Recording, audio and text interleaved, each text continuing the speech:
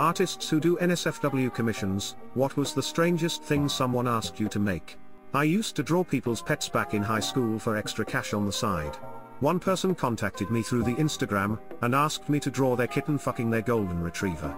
Couldn't do it lol. I got into photography after I retired, and have done a number of shows, some of which included NSFW material. Material that I believe is tasteful, implicit nudes, body forms, yoga, etc. I had a client that found out about my past. I used to work on adult film sets, and wanted me to do a pregnancy boudoir shoot. Not really my thing, but nothing I haven't seen before. Then I found out what she meant. She has been trying to get into porn. It absolutely boggles my mind to type out what she wanted. A hairy, pregnancy, pegging shoot with she and her fiancé. Girl, that is so far beyond what boudoir means. And I've seen a lot of things on set, but that's out there.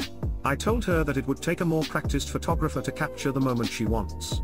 I once worked with a guy who did NSFW commissions, and he told me a customer wanted Zelda, not Link, penetrating a pregnant Donkey Kong. They requested a 5-picture series of a mother Eevee, and a litter of 12 baby Eevees. First picture was to have her pregnant, with an out that had an internal view, second was to have her giving birth, third was to have them all in diapers, fourth was to have them shitting their diapers, fifth was to have them just shitting diarrhea freely.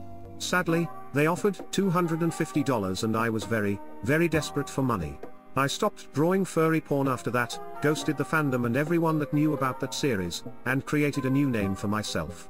I'll never be able to scrub myself clean from the horrors of what I created, but I feel so much better drawing just humans now.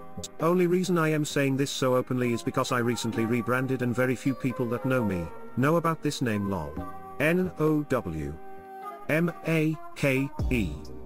HER. PREGNANT.